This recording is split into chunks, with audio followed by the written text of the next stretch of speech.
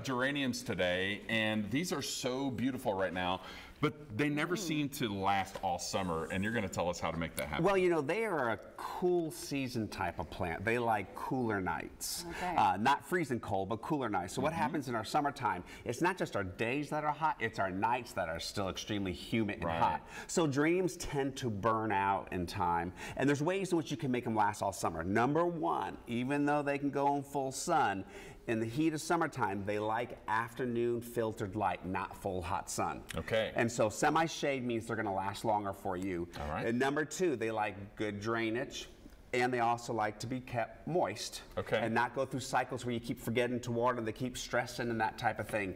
And most important is actually fertilizing them. Okay. So anything with a high phosphorus number, this is phosphorus is the middle number. This one's 58, so it's very high. This is BR61, one of the highest you can get for phosphorus. So 58 is a high number. Yeah, and I fertilize mine every 2 weeks. Okay. And I am telling you, during the summertime, my geraniums are absolutely beautiful. You keep them indoors? No, no. But here's the good thing about these: in the wintertime, of course, they're going to freeze with the first freeze, heavy freeze. Right. But they actually make wonderful houseplants in a window. Okay. Yeah. So you have color all during the winter months, and it gives you the hope of spring. The color of these right here are so beautiful. Isn't that? This They're is so raspberry. bright. Look at that. It has a white eye, so it punches it out a little bit.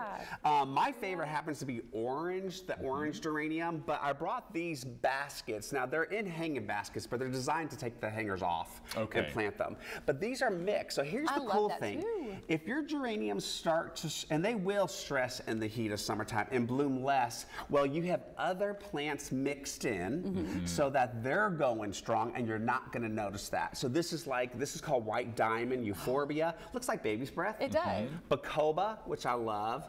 And this one over here is the Million Bells petunia, and it has the silver plectranthus. And I am telling you, this plectranthus plant will take over in the summertime. If somebody said, hey, Ashley, if I went to the doctor and said, you have plectranthus, I'd go, oh no, it sounds like a diagnosis. It does, doesn't it? But it's a great plant. Oh my gosh, I didn't know I had plectranthus. It's a great, and if you notice, I didn't bring red. Red is the #1 seller when it comes to geraniums because it's what most grandmothers did and that type of thing. So we're used to that. I like vibrant colors, and I mix my colors. I set these, I take off the hangers, and I set them in a clay pot, and I will mix the colors out my front door, and they'll just grow beautiful and bloom. Gorgeous. And your neighbors are going to be very envious when they drive by. So you're saying this is really important. Is this like, do you mix that with your water when you're watering them? You know, there's like Miracle-Gro, which I also love, but BR61 is high in phosphorus, and you know, when you mix like Miracle-Gro, sometimes it suds up. If you ever notice that in the can and get your hand, this does not sud up, so I like it.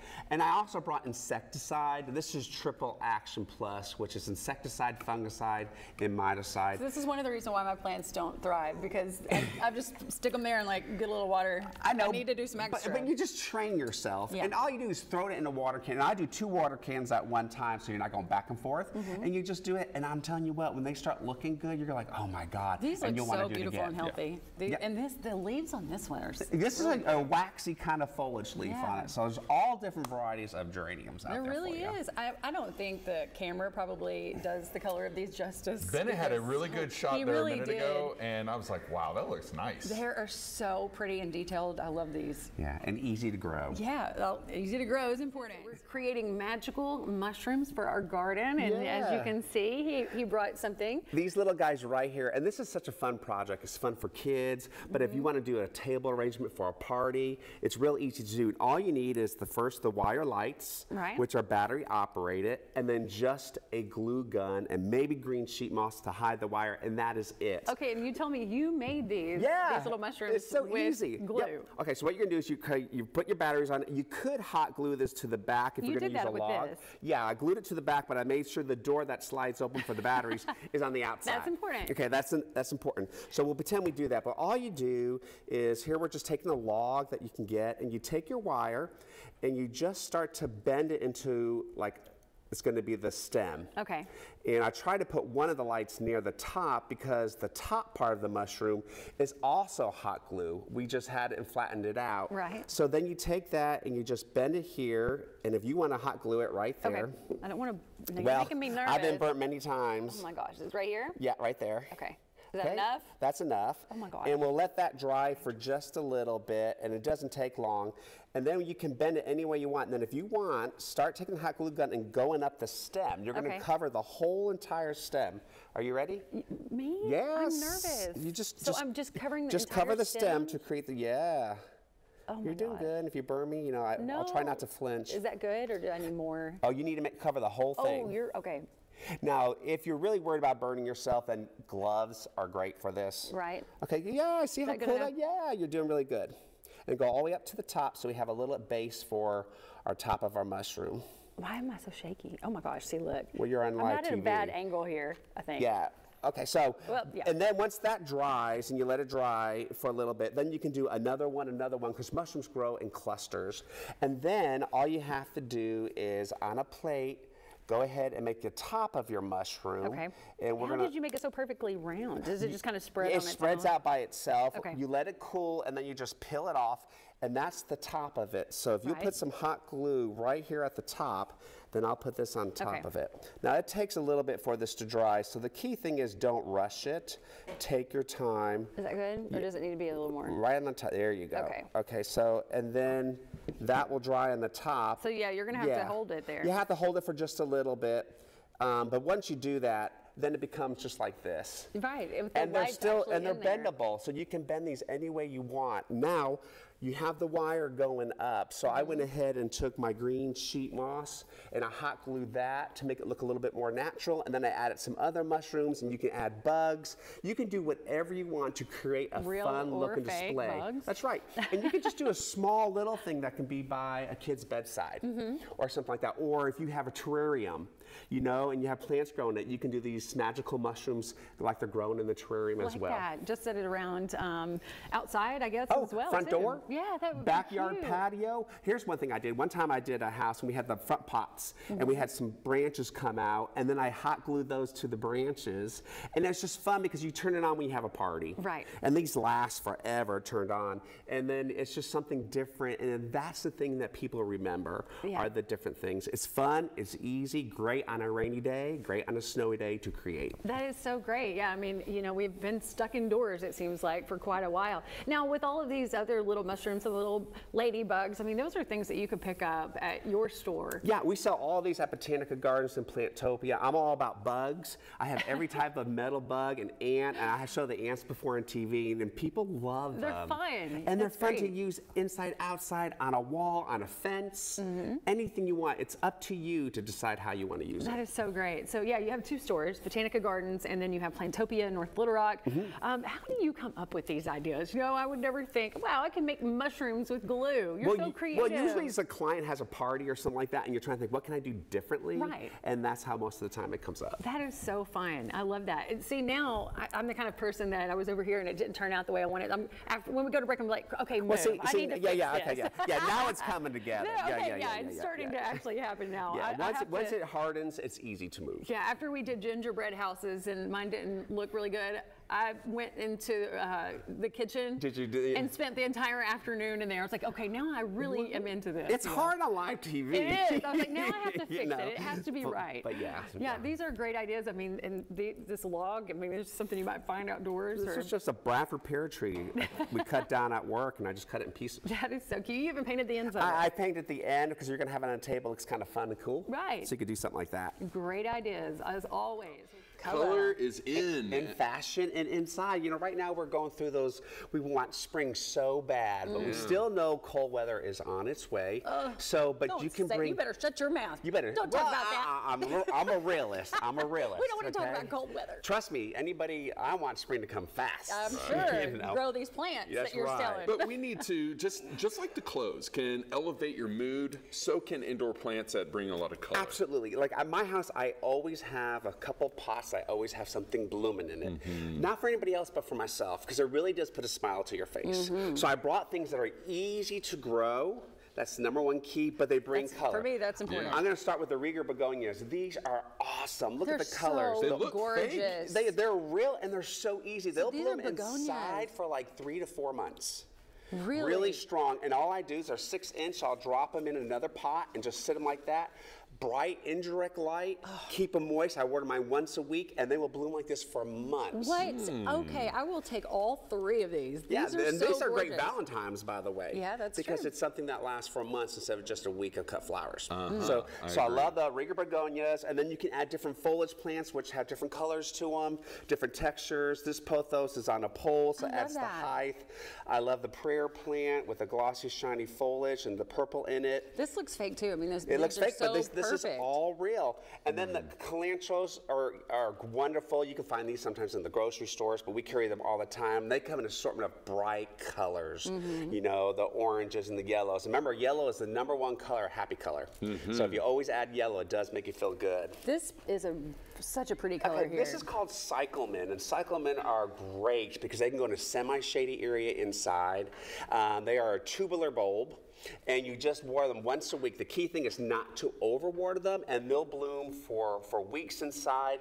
And then I brought different bromeliads. We were familiar with the torch one, the torch orange. I love this because it's tropical looking. Tropical looking, and again, it blooms for months. And But I then wanna there's be in the also tropics. these. These are lower, but they're not about the flower, they're about the foliage. Tricolor, and these are sister plants to it with really cool color. And then one of my favorite indoor plants is the Rex begonia. Why is that your favorite? Because the foliage, and there's so many different varieties about it. You know, you just get attracted to certain things. And so I like to drop them in clay pots, and then I'll mix a couple varieties together, and they'll bloom. I mean, they'll bloom probably in about a month or 2, but it's the foliage that they're known for. I'm about to ask a tough question, and we don't have a lot of time for this, but how do you know if your house is a good candidate for nice indoor plants? Because I'm like, I don't know where I would put any of this. Well, it's about light. Okay. So you need not full sun. You just need bright I'm light. sure he could find a place in one of his many main rooms to put a plant. Many. What about artificial lights? Is that okay or no? Yeah, artificial light is great. You know, bathrooms sometimes don't have windows. So if you have a little lamp that you have plugged in next to the sink, I do that. I'll put a plant next to that so it gets the light. Hey, Adam, can you hear Hello, me? are you there, Adam? Can you hear me? I'm listening to the ocean. Wow, sounds cool. I'm ready to go back to the ocean. Oh wait, this one has a candle in it. You got wax in your hair. That's right. Chris Olsen is here with us talking about these shells and how that we, you know, once we go to the beach. Yeah. If you're like me, I do collect shells. I love to walk along the beach and get those. And But what do you do with them when you get home? I just set them in different places. I just like seeing them in my home. But you do, but I just kept them in a bag. And these are when I was with my grandparents were alive. We used to collect them. Yeah. And I'm thinking, I might not want my whole house to look beachy, but you could do a classy look maybe in one little area of your home. So I'm going to show you some different ideas that you can use your seashells.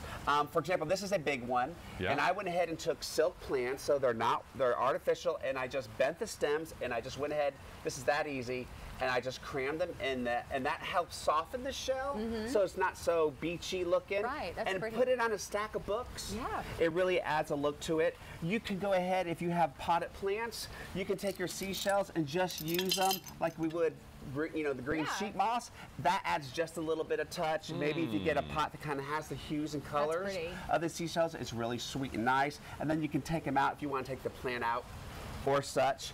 This is real cute. This is my grandmother's candy dish. Oh, so as a really? kid, we used to sneak in there and get the candy, and I inherited that. It's not real crystal, but it's the memories behind it. So Right. what I did is I went ahead and took a house plant and made a gummy plant out of it by taking moss and creating a little sphere of it. And then I put it in any type of dish. It could also go in a bowl. But then I went ahead and put my seashells around it. So we display them and some along the base of it. And you just fill this bowl up with water, the candy dish with water, and that's how it absorbs its moisture. So you go on vacation, you fill it up, and go on vacation, you don't have to worry about it. And you That's go collect great. more seashells while Yep, you're on it's vacation. really easy. And then this is really fun. If it's a bigger seashell, Yeah, hopefully you can I find make something like that. candles out of them. So That's cute. you get your votive candle, and I took it out of the metal part, dropped it in a seashell, put it in the microwave until it melted, and that is it. And then you can go ahead, and this is one whole votive, which lasts about 3 hours. And you can go ahead, That's if you have a pretty. party or something like that, you can light them. and create your own little display that way. Yeah. Let me see that ladder. I want to light this one. Oh yeah. Under the Yeah, so it sea. doesn't just have to be those shells. Isn't that cool? That By is the very way, cool. if you happen to be in the Bahamas or maybe you're down in Mexico, Cozumel or whatever, be sure that you're not taking a conch shell illegally because Are they they- will. Okay, that's a great point. They 'cause- will get you. Well, which is I didn't know that. Which I understand. But here's what I used to go to Florida. You ever go to the seashell factory? No. Well, I don't know where it was. My grandparents lived in Port Charlotte, but Oh, there's okay. this huge place called the Seashell Factory, full of seashells that you buy, so you're stripping the beaches That's of its right. beauty. Gotcha. So, Well, the ones yes. I find are, this is like a good one, usually in Destin. I'm Yes. like, wow. Well, what did they because find? we pick them, but you can go to Yeah. Hobby Lobby and buy bags You of can, seashells. yeah. So, But I still bring 'em yeah, home. but it's all So, the memories. You would put something like this in here? Yeah, what I would do is when you want to create your origami plant, you just take it out of the pot and you just take green sheet moss, which I pre-moistened, and you just go like this. Oh, Take okay, all I your like that. frustrations, wrap it with your fishing line round and round and round, then you take a scissor and cut it and you just lay it in the bowl and you're done. And then you it can put your creates a cool look. shells. And it creates a really cool look. Where are you getting this moss? Are you going out into the forest? No, and getting it? we sell it at Botanica Gardens Oh. fresh. So Okay. you can buy a couple handfuls, whatever you want, and it's a moss farm. So they don't go out and strip the woods. They actually grow the moss Okay. and harvest it.